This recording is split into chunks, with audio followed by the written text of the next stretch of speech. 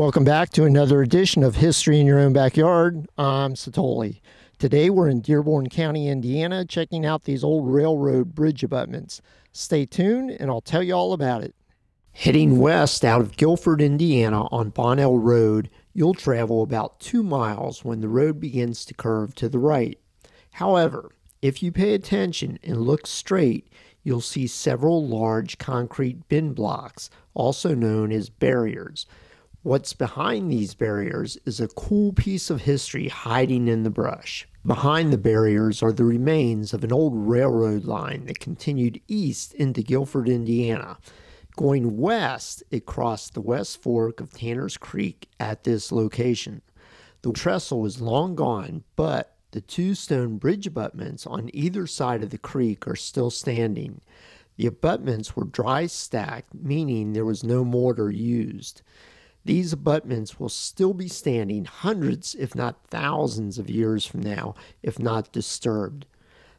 The line continued west, where it again crossed the West Fork of Tanner's Creek using a trestle at this location, but not before running over this small stone culvert, which is one of my all-time favorite historic stone structures.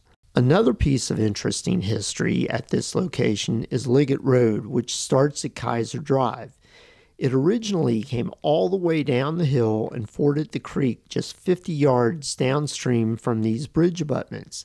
It then jogged back and used the former railroad berm as a road up to Bonnell Road. However, as you can see, this portion of Liggett Road is now closed and hasn't appeared on a road map since the early 1990s.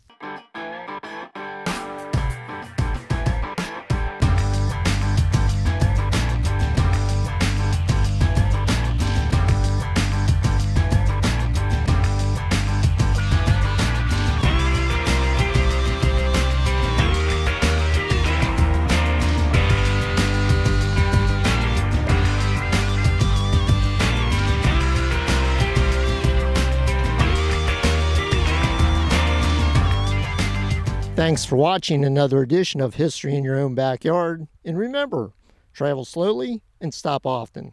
We'll see you next time. Bye.